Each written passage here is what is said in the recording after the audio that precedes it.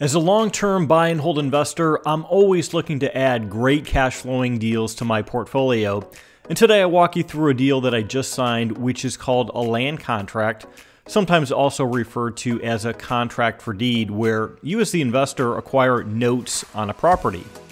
And as you'll see, there are some great benefits to these deals, but there's also some common pitfalls to avoid. So listen up, because I'll discuss all of the pros and cons to owning a land contract.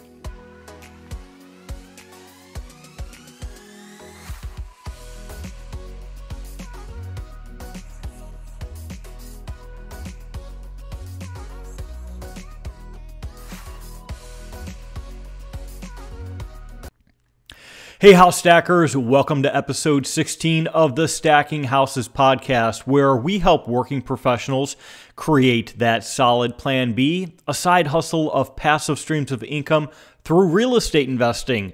I'm your host, Damon Santa Maria, and my goal for each show is to provide you with some practical and inspiring information so that you too can create a solid financial plan for yourself.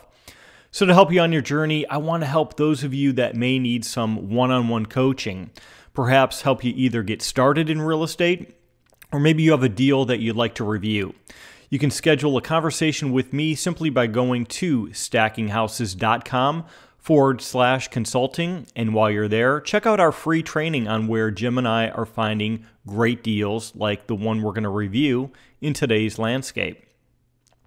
So as I mentioned in the intro, I want to walk you through a land contract deal that I just signed in Michigan. With these deals, I become the bank for a borrower who has already signed a contract with set terms.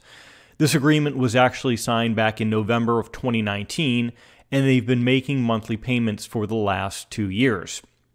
And because I can see their payment history and I can see that they've been on time each month, the notes are considered to be, in air quotes, seasoned. Why is this important? Well, because borrowers who have paid on time in the past are likely to continue making their payments in the future. Now, there's no guarantee of this, but I'm protected because I hold the deed to the property. And we'll discuss this a little bit more in a moment, but first, let's take a look at the numbers. So the original contract price that the borrower agreed to was $49,900.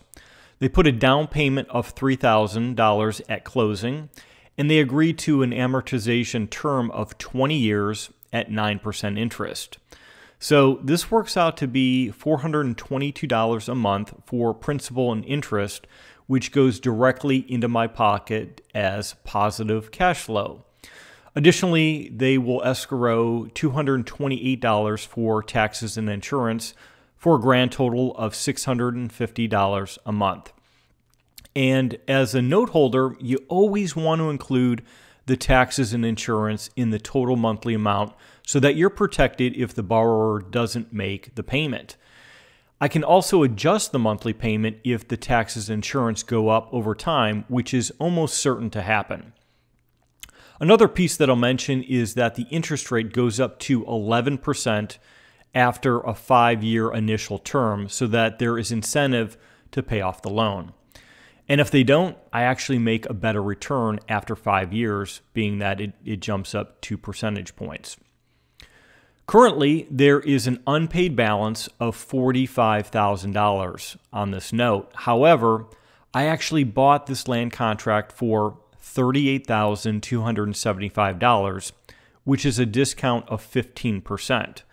So in a market where single-family homes are being bid up by investors, owner-occupants, and then Wall Street firms like Zillow and Opendoor, I just acquired a great investment under the radar for 85 cents on the dollar while making 9% on my money.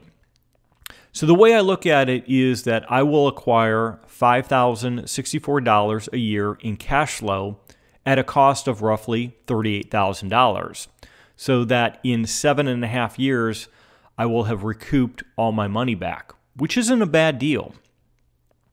Another interesting part of investing in land contracts is that the owner is responsible for any types of maintenance and improvements, so I don't deal with termites and toilets. So all of this sounds great. But wait, there's more. So many of you are asking, why would anyone pay 9% when you can get a mortgage rate at 3% interest? And it's a great question. And the answer is that the borrower must first qualify for a bank mortgage in order to get that 3% interest rate. And fortunately or unfortunately, not everyone who wants to be a homeowner can actually qualify. And therefore, a secondary market has been created where private lenders, such as myself, can loan money out to folks that may not have the best credit scores. Perhaps they have a bankruptcy in their past. Maybe they've taken on too much unsecured debt that couldn't be paid off. Maybe they even co-signed for someone else that ended up screwing up their credit. There's a wide variety of reasons why someone can't qualify for traditional bank financing. However, these folks also don't want to be renters anymore. They're trying to clean up their credit responsibly, and one way to do this is through a land contract. So the next question you probably have is, isn't this risky for the investor? And the answer is maybe. You see, many times your rate of return is directly proportionate to the amount of risk that's taken. That's why you see junk bonds at exceptionally high rates, because they're junk. I was looking at AT&T's stock the other day, and they pay a dividend over 8%. And then I looked at the stock's performance over the last 6 months, and it was down over 22%. So you have to calculate the risk reward in all of your deals. But with land contract notes, the investor has much more protection because you hold the deed until the last payment is made. And in the event that the owner has stopped making payments, you have the legal right to get what's called a forfeiture and take the property back.